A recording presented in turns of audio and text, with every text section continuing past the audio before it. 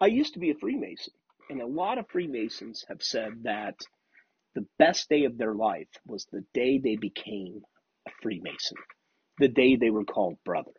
Well, I thought I'd describe this day, give you a little detail. Let's talk about it.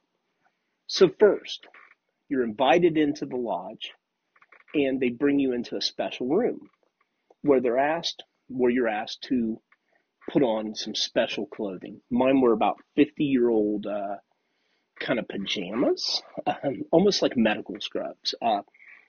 So they prepare you. So in preparation for this, you put on those clothing. Your left breast is exposed. Your one leg is actually exposed. You have one shoe on.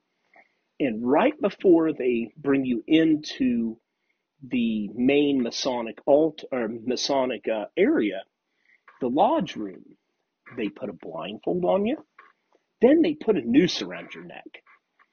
And yeah, you should be a little freaked out, but you're like, well, these are good Christian men.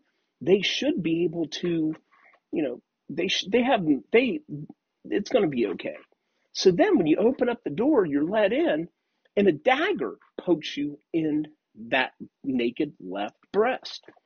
And you're warned that the pain that you felt when the dagger touched your left breast was to remind you of the pain that would happen to you if you revealed anything you saw in this room.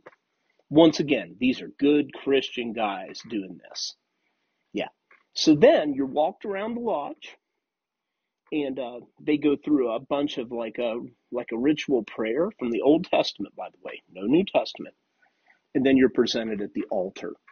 That altar's right behind me here in this picture, where you basically are introduced to the lodge, and you then give your Freemason oath, or obligation.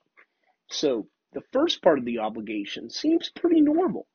It says, "In my own free will and accord, in the presence of God, in this worshipful lodge, erected to him and dedicated to the holy Saint John, I do hereby solemnly and sincerely promise and swear that I will always hail, ever conceal, and never reveal any parts of Freemasonry." Then, at the end, you bind yourself under an obligation, so you swear an oath, obligating yourself under no less a penalty than having your throat cut across, the Freemasons ripping your tongue out by its roots, and your body buried in the rough sands of the sea, where the tide ebbs and flows twice in 24 hours. That you steadfastly and sincerely promise and swear in the name of God. Now, I was kind of lost back then. And, I thought, all these guys are good Christian guys. No harm's going to be done to me.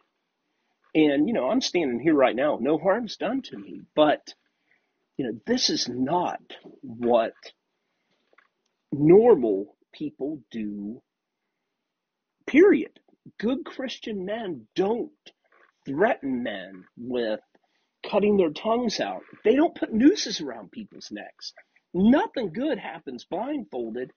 And, if you're a Christian, you should be a light on a hill, not being hidden under a web of secrecy. So that's basically that first experience of a Masonic lodge. And to this day, I can't tell you why I came back and became a fellow craft.